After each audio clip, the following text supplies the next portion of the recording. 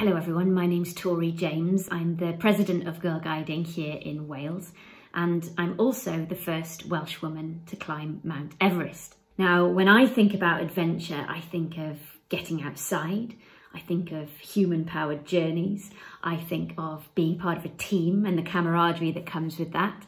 I think about testing yourself against the elements and the physical challenge that comes with exploring new and different environments. There's one thing that I think is common to all adventurers, and that's a desire to step outside of your comfort zone. And it's when you step outside your comfort zone that you learn most about yourself.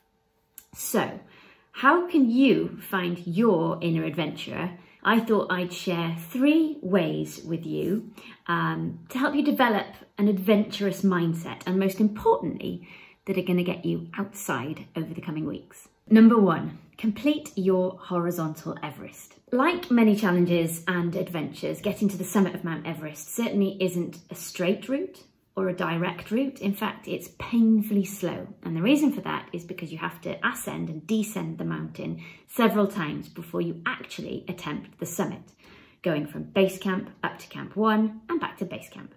Base camp, this time higher to camp 2, and then back down to base camp. This is so you can acclimatise to the lack of oxygen on the mountain. And as an adventurer, the mental challenge is sometimes more than the physical challenge, and you have to accept that some days you'll be making progress towards your goals, and other days there'll be setbacks and you'll be right back where you started.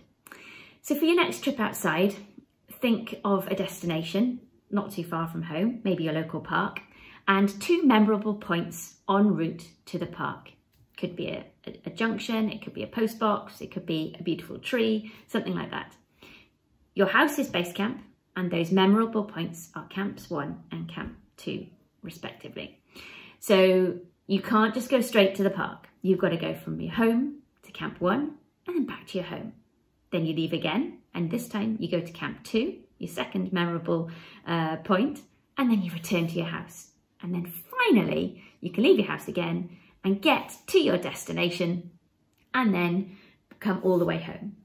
Make sure you celebrate the little successes. So the milestones, the camp 1 and camp 2, celebrate those and then give yourself a massive pat on the back when you finally have been to the park and you make it back home again. Number 2, don't just look, see. Use your powers of observation. I think I go into the hills for the beautiful views that you get from the summit of mountains. But it's been in recent years that I've paid more attention to birds. My husband is a really keen bird watcher, and he's shown me how fascinating it is to really stop and look at the detail that you get on birds in your local area. Powers of observation are really, really important. Often adventurers use them to keep safe. So for example, looking at very subtle changes in snow surfaces to detect a hidden crevasse or a frozen lake, for example, or looking at changes in the clouds that might signal a change in the weather.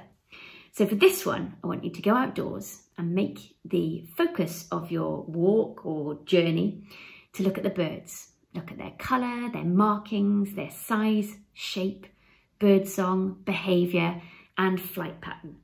And just take in what you're looking at. Identify them if you want to. But these powers of observation are really, really important, and actually they can help us switch off and step away from some of the distractions that we might have in our life. And ultimately, they're going to bring us just a little bit closer to nature. My 3rd suggestion for you is going to be called The Early Bird Catches the Worm. So all you early risers out there, this is probably one for you, and those of you that like your sleep aren't going to thank me for this one. But one of the things that's been common to my expeditions is seeing the sun rise. There is just something magical about being up and awake and to witness this. And one of my earliest experiences is when I was a guide and I travelled to our chalet in Switzerland, and a small group of us were able to climb a local peak for the sunrise. It's an experience that stuck with me, and I'm sure was one of the things that made me fall in love with the mountains in the way that I have done. And it was the same on Everest. You know, you leave for the summit of Everest at about 9 p.m. at night, and you climb through the night in the darkness to aim to reach the summit in the early hours of the morning. And so you're climbing and you're seeing the sun come out around you across the Himalayas. It's just truly spectacular. So for this one, find yourself a local viewpoint, check the weather forecast, set those alarms, make a hot flask to take with you, persuade somebody else to come along as well, and go and see the sun rise. Seeing the sunrise has got to be on one of your list of things to do. So good luck and let me know how you get on.